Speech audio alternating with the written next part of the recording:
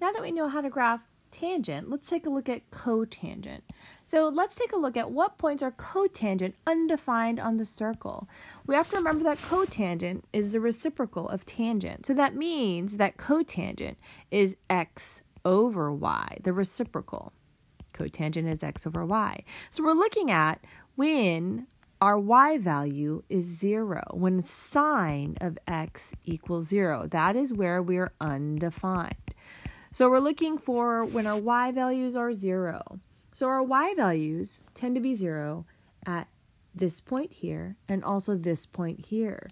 So those points are at 0 radians, at pi radians, at 2 pi radians, and so forth. So let's take a look at these values. So at cotangent of 0, that's x over y, so that's 0 radians, is right here. So x over y is 1 over 0. So therefore, at 0, we are undefined. Let's take a look at pi over 4. At pi over 4, they're the same exact values, so we know that's going to be positive 1. At pi over 2, that's x over y, we have 0 over 1. So at pi over 2, we actually have 0. At 3 pi over 4, here, we're looking at these values, x over y, the same exact values, so that means, and we have a negative, so that means it's negative 1. At pi, here, at pi, we have x over y, we have negative 1 over 0. So at this point, we're undefined. Then at 5 pi over 4, 5 pi over 4 is here. We get negative over a negative, which is a positive 1. So notice that it'll repeat. At 3 pi over 2, we have x over y, which is 0. So it's repeating. At 7 pi over 4, we get negative 1. And at 2 pi, we are undefined. So because cotangent is cosine of x over sine of x, cotangent of x is undefined for x values at which sine of x equals 0. And that is true for any multiples of pi. So the graph has asymptotes at 0, plus or minus pi, plus or minus 2 pi, and so forth. Let's graph this one.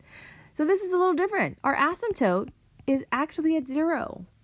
And the other, we have at 0, then the other one is at pi. Now for cotangent, we'll go ahead and put pi, and we'll draw our asymptote there. So our period for this graph is actually, the period is pi. Our x-intercept is here at pi over 2, plus or minus pi over 2. Then our next one will be plus or minus at 3 pi over 2. Next one would be plus or minus 5 pi over 2. And then you would see it would be 7 pi over 2 and so forth. So here is our graph. So take pi as the period. You cut it in half, pi over 2. Let's cut it in half again. That's pi over 4. And then this one would be 3 pi over 4. So we know that pi over 2, we are at 0. Pi over 2, we're at 0. Now at pi over 4, we're actually at positive 1. So it goes up on the other side. Negative 1 is here. So at pi over 4, we're at 1. Then at 3 pi over 4, we're at negative 1. So you notice that it's a little different. It's going up on the left and down on the right, as opposed to tangent. So you just have to know the difference between the parent functions of tangent and cotangent. So let's take a look at the period and vertical asymptotes of this graph. So the period and the vertical asymptotes of the graph are this. We know that the period is going to be pi over absolute value of b. The vertical asymptote will have it at 0, and it'll also be at pi over absolute value of b. So it's the same. Our intercept will be at pi over 2 times b, comma 0. That's our x-intercept. Our halfway point will be pi over 4 times ba, and then the other one is at 3 pi over 4b and negative a. Again, I provide you with these formulas that you could use, but let me show you how I do it without having to use that. We just want to think about cutting everything in half and in half again. So let's graph cotangent of a half x. This is the same as tangent. We want to think about our period.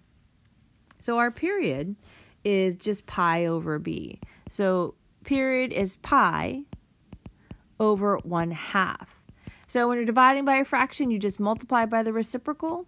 So the period ends up being 2 pi. We know that our asymptote is here. One is at 0. And then what we want to do for cotangent is go ahead and do the 2 pi. So we're going to go 4 out. So 1, 2, 3, 4. Here is 2 pi. That is our other asymptote right here, is at the 2 pi. Then, now that we know that, we're going to cut 2 pi in half. Half of 2 pi is pi. Then half of pi is pi over 4.